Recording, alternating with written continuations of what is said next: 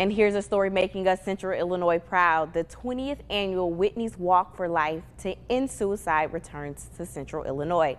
Hundreds showed up at Jubilee College State Park in Broomfield for the annual walk. And Matt and Stacy Reed are walking for the first time since losing their son last year. They say it's tough to talk to kids about depression and suicide, but they urge the importance of having those conversations.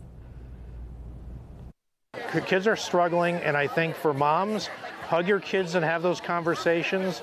And dads, stop saying, toughen up, buttercup. I mean, have these conversations, love your kids. If they don't want to talk, push. You know, have the conversations and get help. And all money raised goes towards the Carl Health Center for philanthropy.